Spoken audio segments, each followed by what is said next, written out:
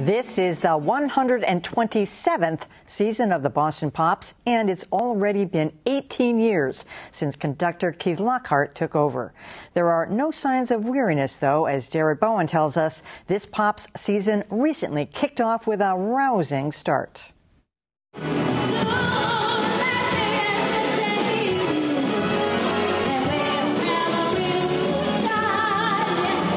A petite performer with monumental talent and appeal, Bernadette Peters opened the Boston Pop season last week, a concert we caught in rehearsal.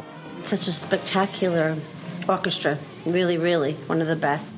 Peters, who returns to perform with the Pops this July at Tanglewood, told reporters her ties to the orchestra are long and poignant. I remember watching them on television when Arthur Fiedler was the conductor, and then I got to come here with John Williams, and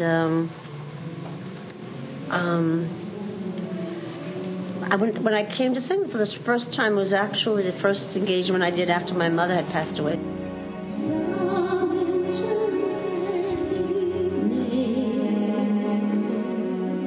It's Pop's tradition to populate its season with the best of the belters from Broadway and beyond. An irresistible invitation, Peters says. You've got that whole, you're part of the orchestra.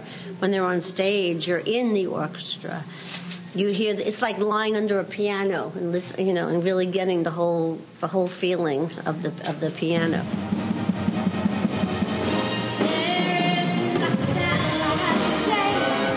The challenge of what we do at the Pops is always the versatility. It's turning on a dime and becoming different things and working with wildly different collaborators. In a rather robust season, Pops conductor Keith Lockhart has convened a host of headliners. John Williams returns for his annual movie nights.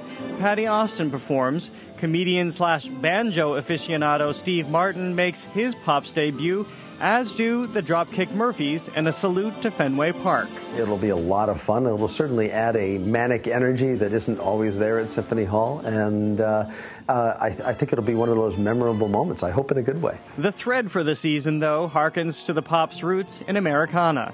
Nearly all of their concerts will feature music accompanying the photography of Joseph Sohm, a project entitled Visions of America. These wonderful pictures, literally tens of thousands of pictures that he took over a 30-year span of time, that really go as far as any catalog of work can to defining what this country is, how wildly diverse it is, and its inhabitants are. We never need an excuse to play great American music, but in this case, it's given something for us to hang our hat on. And Jared Bowen is here along with Joseph Sohm, whose photographs light up the 2012 Visions of America Pops. Welcome, both of you. Jared, I was thinking, watching Bernadette Peters, I remember her before your time. She was in comedy, she was in sitcoms, and she always had this pixie cute, and she was one of these people who had such a range. She was on things like the Carol Burnett Show. And she hasn't lost any of it. That's what's so incredible. I saw her in rehearsal. I saw her on opening night.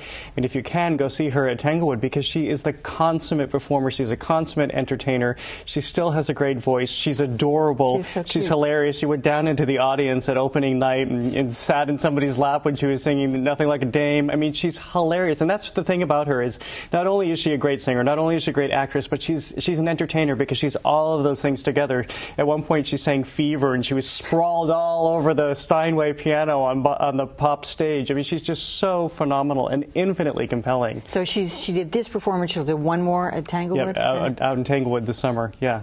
So, Joe, what's it like sitting there in the audience? I know you've been there a couple times this week. I mean, looking at your photographs, these iconic photographs of America with probably America's most iconic orchestra, like, what's it like hearing your photographs?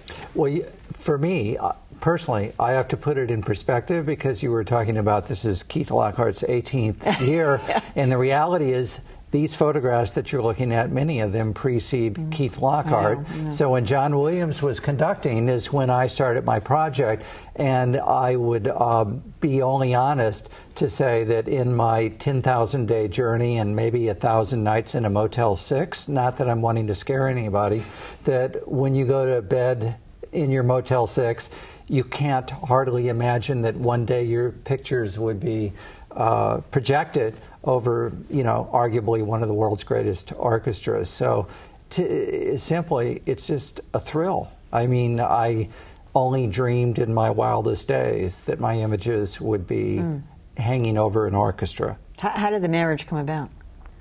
Well, I began as a musician in my 20s, and very quickly my musical taste outgrew my musical ability. So I made a quick transition into another career that was a little more conducive, which instead of going like this, I went like this, meaning my camera finger. So I became a photographer. But most of the first images were inspired and taken while listening to music. So in many ways, this is a circular journey. It began by playing music, then by listening to music and taking pictures, and now I'm returning my images back to whence they came from with music. So, and fortunately, there's a local musician that grew up right here in Boston and then graduated from the New England Conservatory. In fact, they just gave him an honorary PhD last year, Roger Kellaway, who did the composition. Roger and I both reside in Ojai, California. It's like Woodstock, New York, but with good weather. And Roger then said, well, you might need some songs. Let me introduce it to my friends. And I go, okay, well, who are your friends? And he said, well, Alan and Marilyn Bergman. Oh, yeah. And I said, oh, that's a pretty good... They sang last night. They're singing tonight, They're too, singing tonight. And they're like their upper 80s, and they're still fantastic. Vibrant. Yeah. Vibrant and active. Well, right.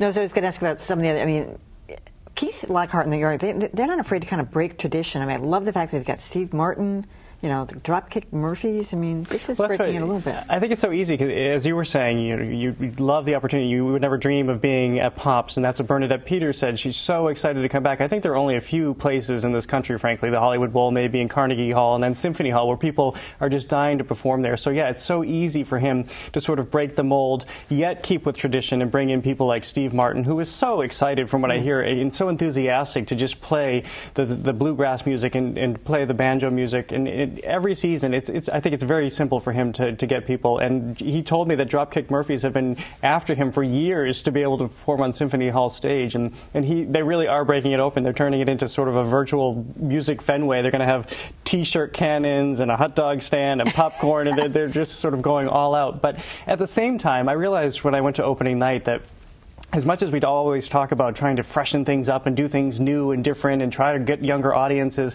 there's something to be said, too, for having tradition to go into that hall and have sort of the same rhythm and the music and just settle in and enjoy a really great night with Pops. So, Joe, do they completely reprogram the photographs, the images for each special performance? They can't use the same images. There's so many concerts that it's not a simple answer, but our 60-minute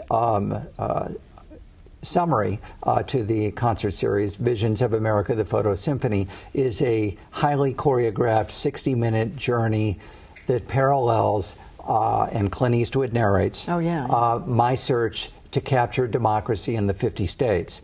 That takes you through the landscapes, the cities, the small towns, that's separate from the games. Pops, though. That's separate. Yeah. Then the rest of, and that's what I'll always remember about my first meetings with Keith Lockhart, when there was a question, should we do Visions of America or not?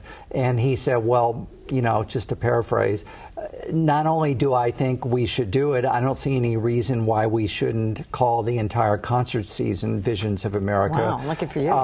And the interesting thing about what you were sharing was that in many ways, I like to think of myself as America's photo historian in search of images that define democracy. Well, America's orchestra, the Boston Pops, the reason they're called the Pops, in my opinion, is that for America to express its democracy musically, you need to get beyond Brahms, Beethoven, Wagner, and all the usual suspects of the 19th and 18th century music. And in that way, the Boston Pops are the original pioneer of this concept. So to make music for the common man is very similar to my focus, which is to capture the common man in images, and now we're just bringing the two together. So the Fenway celebration, is that going to be at Fenway? No, it's going to be at Symphony Hall. So that's why they're going to be shooting T-shirt cannons and Pops paraphernalia, I think, into the audience. And when is that one? That's coming up. I believe it's on the 24th. So that's all happening next week. It's also a salute to some of the Olympians in New England. I know they're going to have some of them on stage. Hall of Famer Andre Tippett's going to be there doing a narration. So I think they've divided it into what they're calling two innings. One is sort of New England athletes and celebrating them, and the second is to celebrate Fenway's 100th. All right, sounds good. All right, Jared Bowen, Joe Sohm, thanks so much for coming in. Thank you. All right, when we continue, hot diggity dog, it's a hot dog safari.